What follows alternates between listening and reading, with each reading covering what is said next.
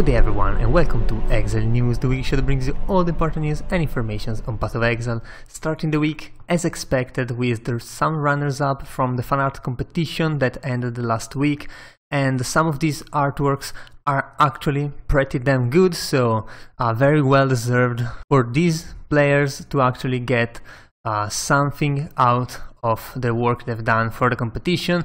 And thankfully GGG still gave out a little bit more, and maybe even more. At least once it happened to get a double runners-up event, so we'll have to see if that happens. Probably not, but it really depends on the number of submissions that were done.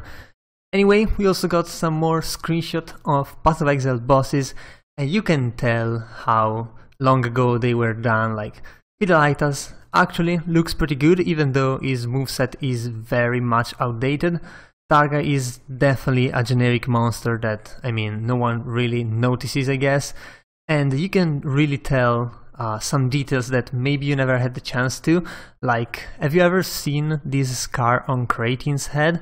I really never did, and I've been playing since closed beta or open beta pretty much, so yeah, that's actually impressive. And you can also tell that the game back then, beside having very few assets, I was really coherent with itself, so the bandits were actually normal players, normal people pretty much. So Alira, you can tell it's a witch, and she's wielding a wand, of course. Kratin is a duelist, dual wielding, so it all made sense back then. Right now I'm not so sure about that, but still, the game has gone a long way, and these screenshots are definitely nostalgic and kind of interesting at the same time. Anyway, we also got some Twitch highlights from the class gauntlet hosted by Zizoran, and there are rips, there are close calls, there are very interesting things and niche things as well. So definitely interesting. If you like this kind of thing, pretty much definitely check it out. You probably have seen all of these already, but you never know. Also, there are still 2 days of gauntlet running, even though we already have a winner.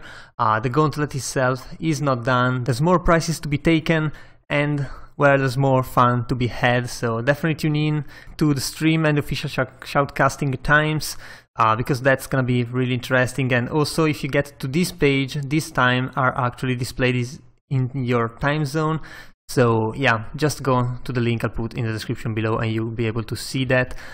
And GGG is also selling some merchandise, or rather all the merchandise that was left over from the ExileCon in 2019. And to evade people just hoarding the best things. So for example, let's be honest, everyone will just get these awesome cosmic cat socks, right?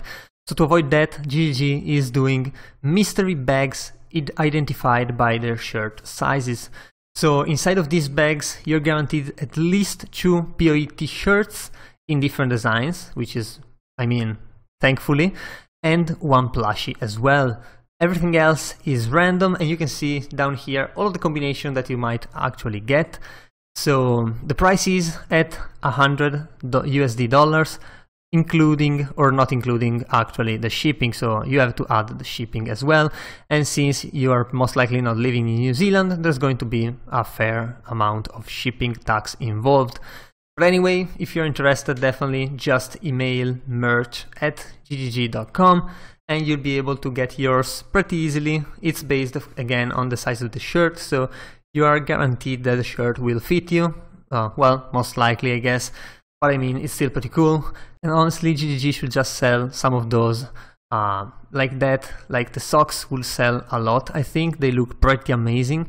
And the anti-stress foam balls are definitely really nice. Like everyone already complaining about Carpal Tunnel, and then GGG selling these Exalted Orb foam anti-stress things. So that would be a win-win situation for them, of course, and not very much for your wallet. But I mean, this game is not already a win-win for your wallet anyway, so it doesn't really matter. And also, GGG is kind of supporting Kitten Cat Noodles pretty much.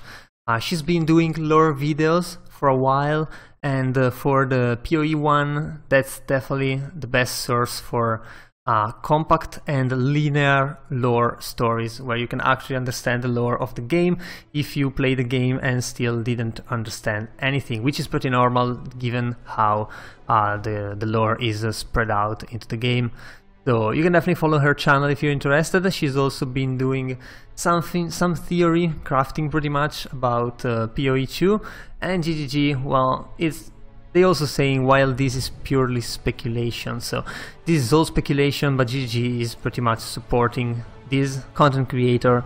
So yeah, definitely do so yourself if you're interested. It's not that long and honestly it's actually pretty interesting, so highly recommended. And yeah, I guess that was all for this week, so if you enjoyed the video leave a like and a comment down below. Also, if you want to remain updated every week, you should subscribe to my channel. That was all. I have been host Sarzo, and I'll see you guys the next time.